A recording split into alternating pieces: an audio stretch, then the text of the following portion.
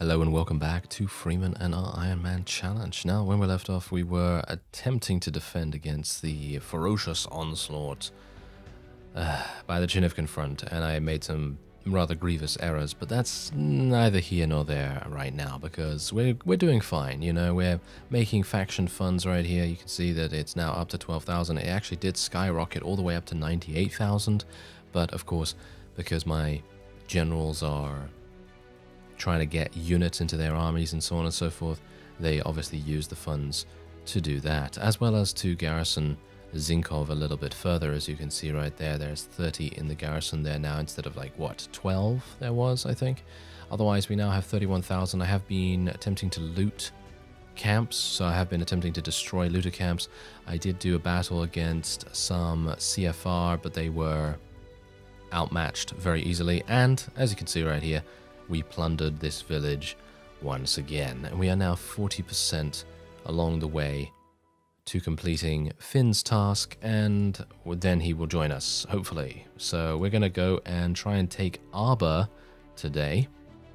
There's 70 of them here, but I think we have a pretty good shot. This is my army at the moment, as you can see. And I'm just going to reward my people a little bit, and then we will move on. There we go. Okay, fantastic. I think I did level up. Yeah, I think I did level up from the end of the previous episode, and I didn't spend my points. You can already see what I spec'd into. I spec'd it into Constitution, and basically just leveled up my shotgun proficiency all the way to 97, which is just insane.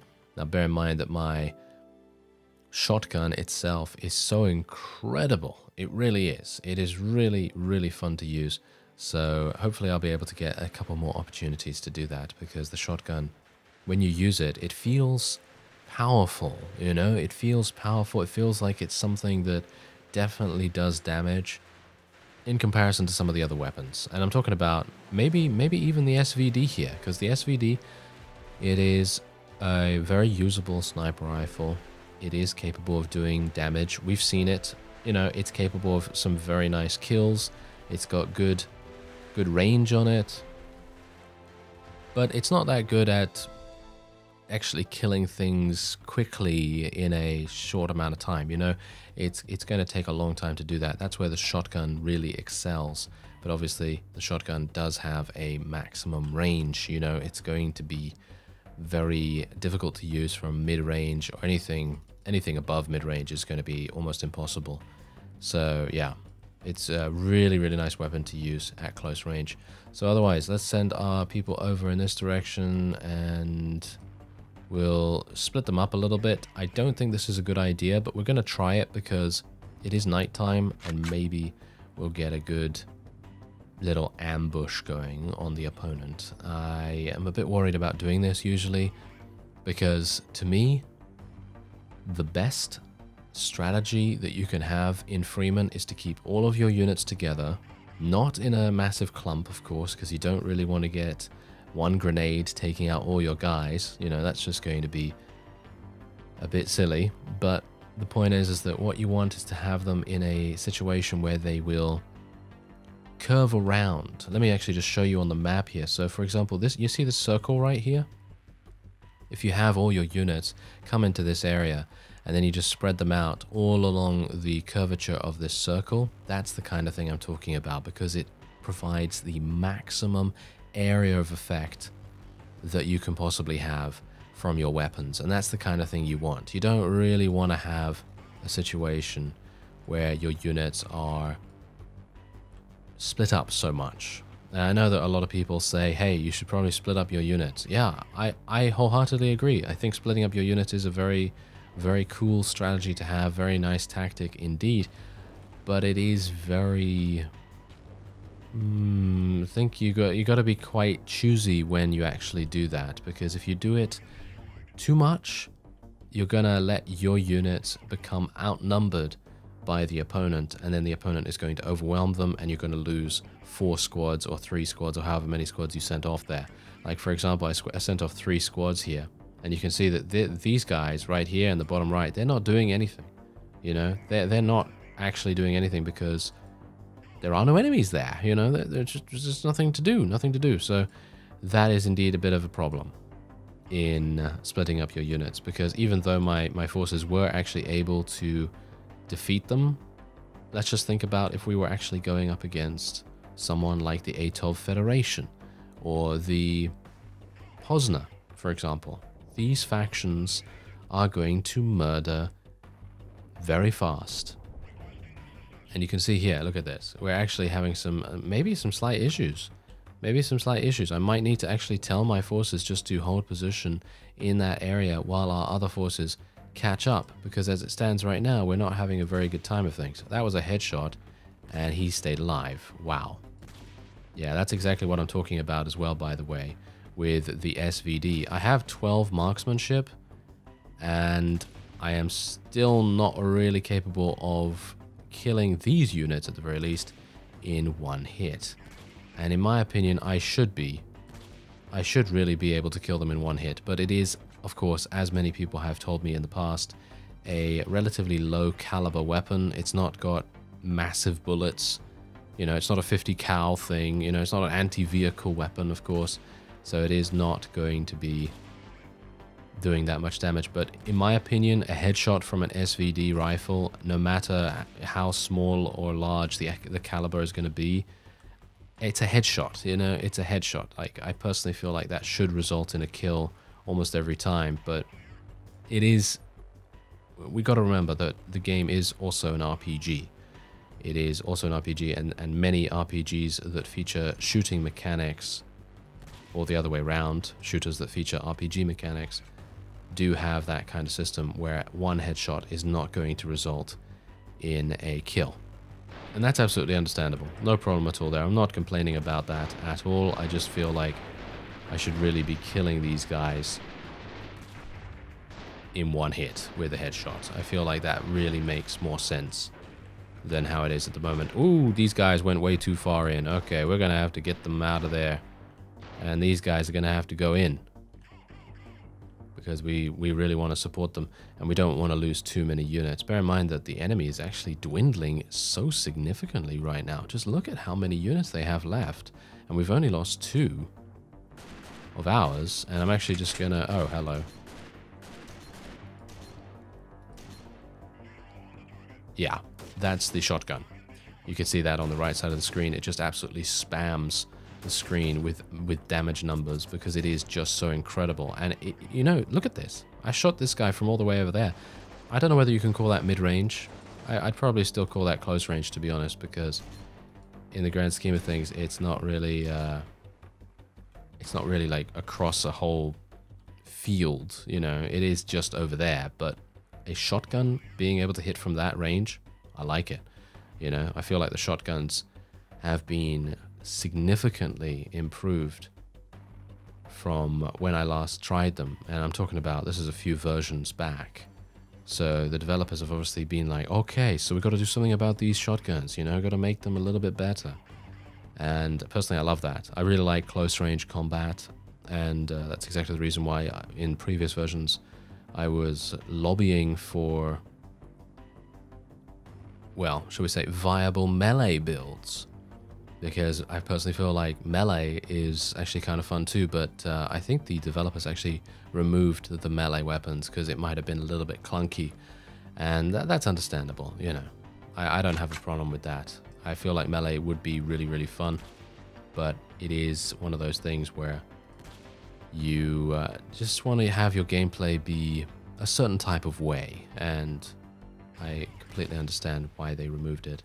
It was just very difficult to balance, because on the one hand you have melee combat, you know, so you have melee people going in and fighting with, you know, I mean, mostly it was the player, because basically no AI ever really used melee.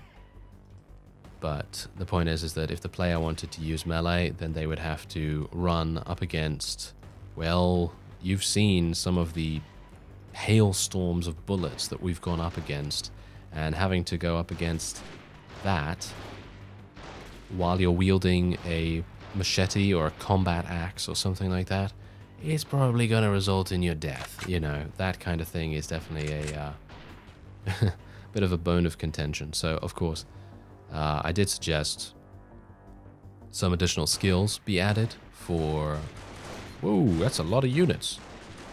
Yeah, that's a lot of units right there. As you can see, we're spamming the screen again, but it's not really doing that much damage unless you get a critical hit or something like that.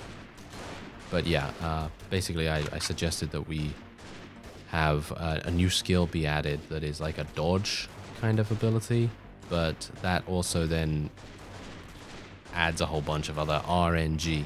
And a lot of people don't really like RNG in their RPGs. I mean, technically there's a lot of, well, there is a lot of RNG in RPGs, but the point is that in this kind of game, I guess people didn't really think that was a good idea. So no dodge for us, but that's okay because there's no melee either. So we're absolutely fine with that. But there you go.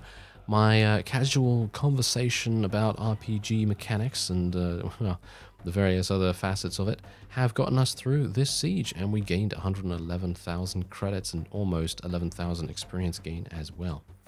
That is pretty amazing.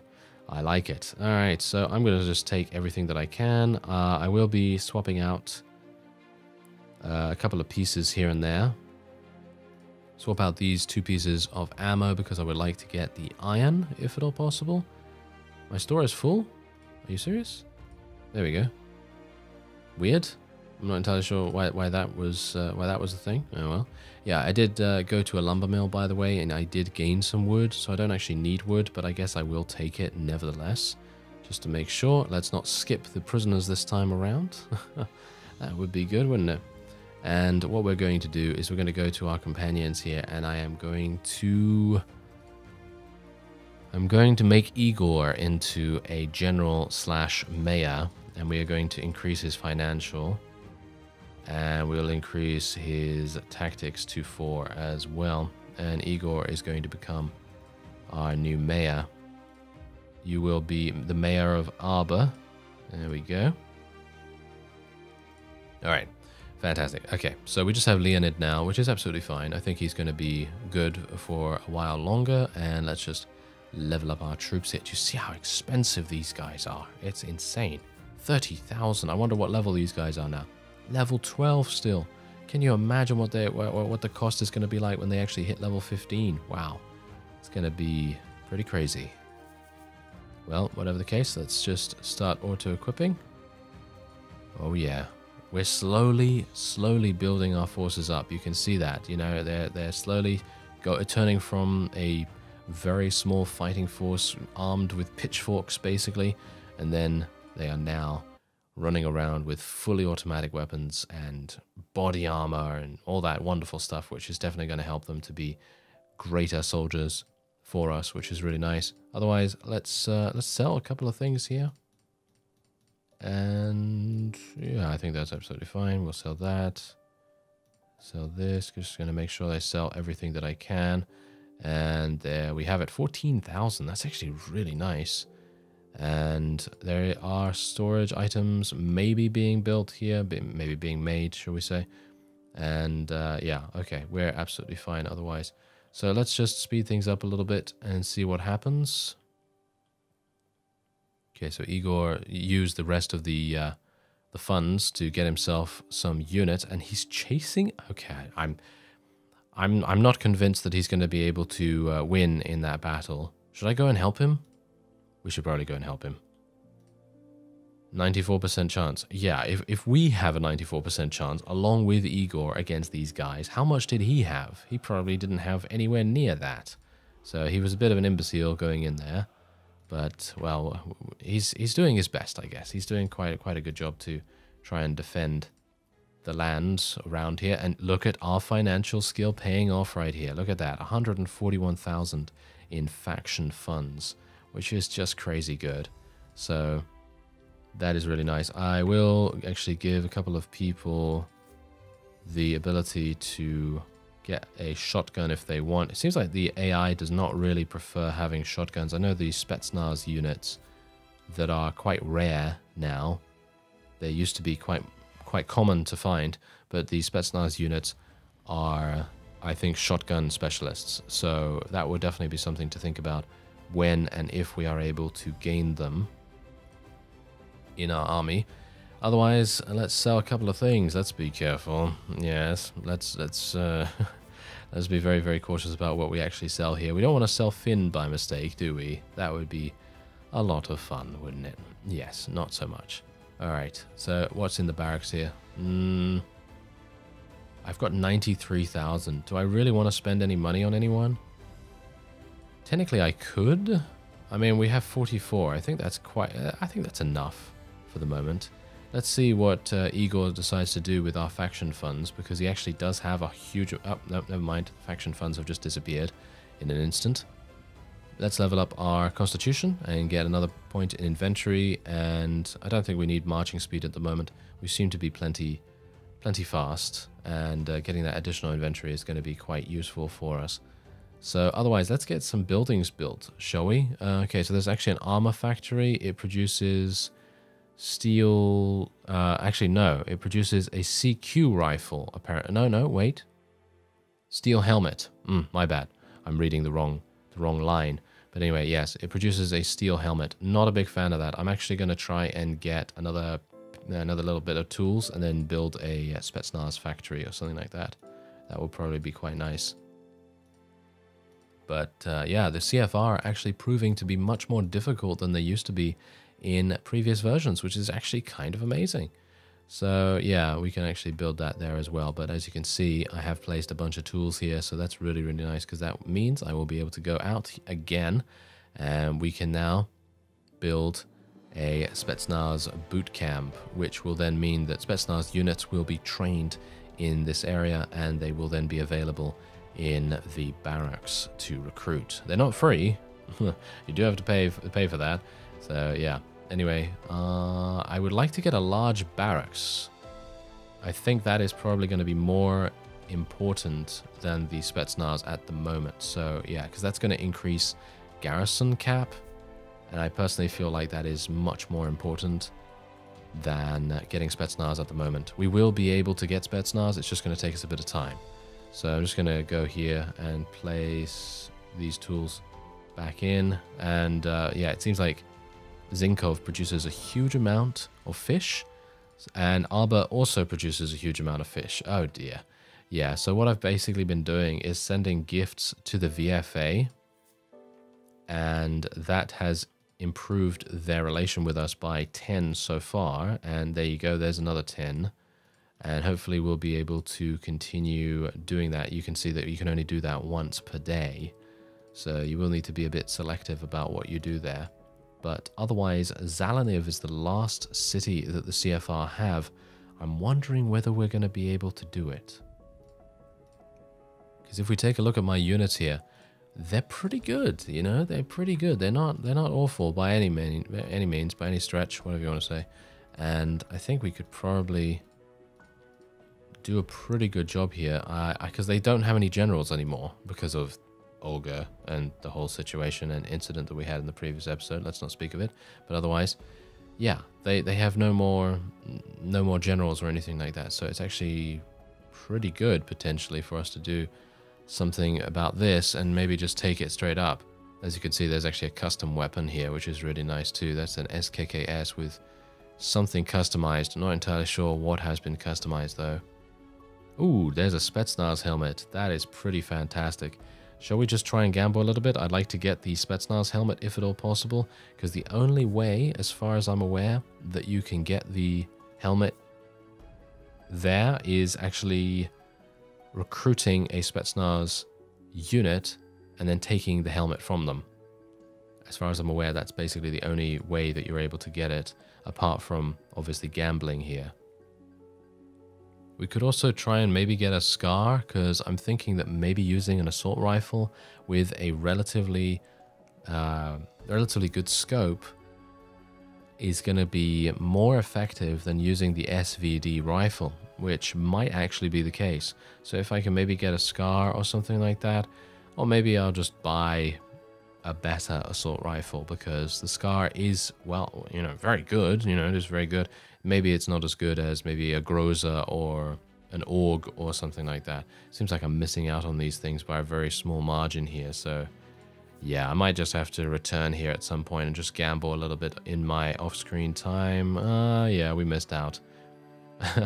Only by one little little place there as well, which was very frustrating. Oh, yeah, look at that. Look at that. It's getting closer, you know, it's getting closer to the Spetsnaz and it's getting closer to the Scar, but I don't think I'm going to be able to get it. As you can see, there's actually just 5 opportunities left, so I guess I'm just going to leave it for the moment. Anything in the barracks here that I really want to take? Maybe these militia riflemen could help me out a little bit. I'll take the female militia as well.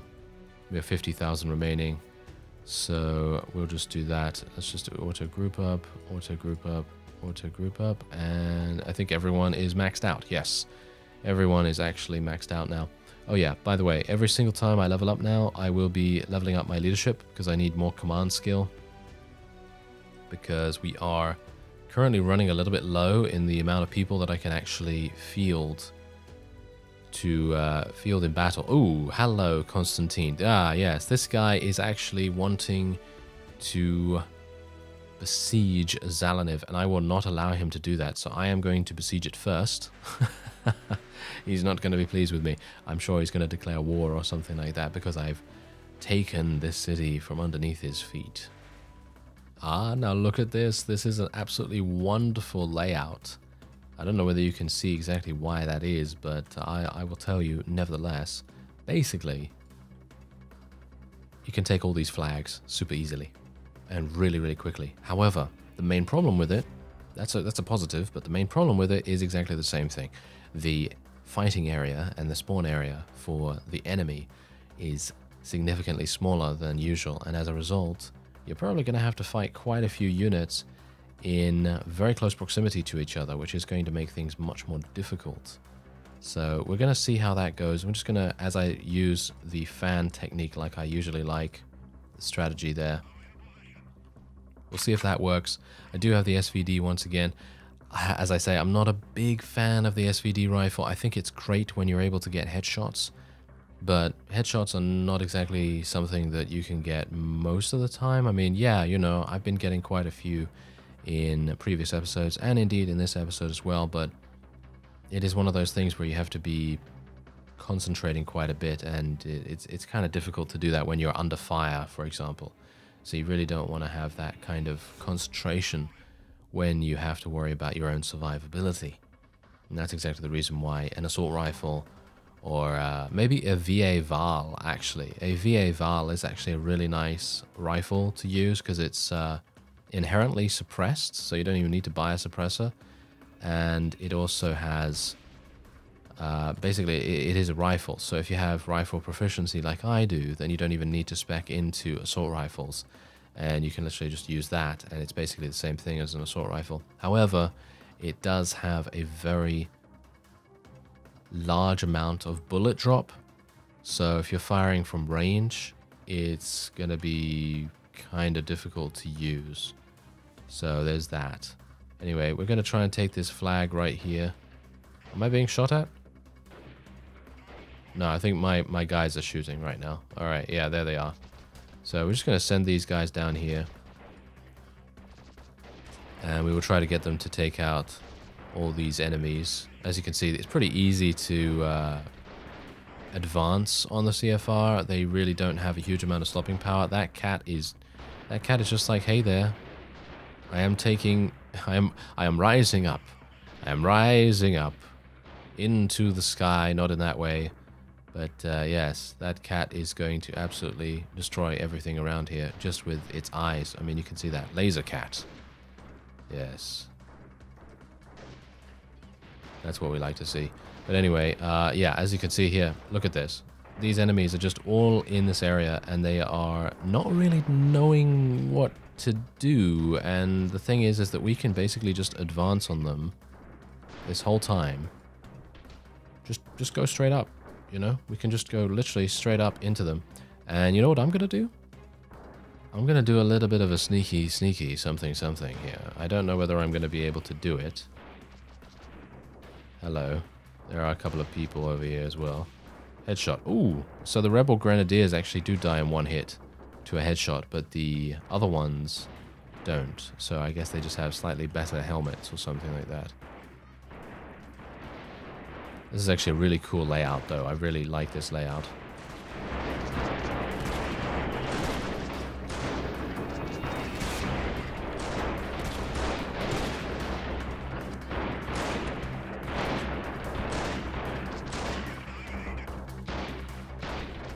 I'm actually wondering where the enemy is.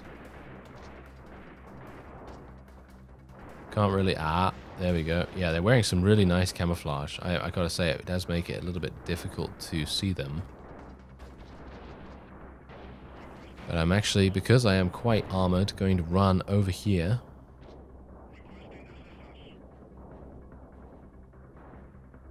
And I'm going to see if I can do a little bit of... Oh, hello. Going to do a little bit of sneaky. And I've got my shotgun. Hello.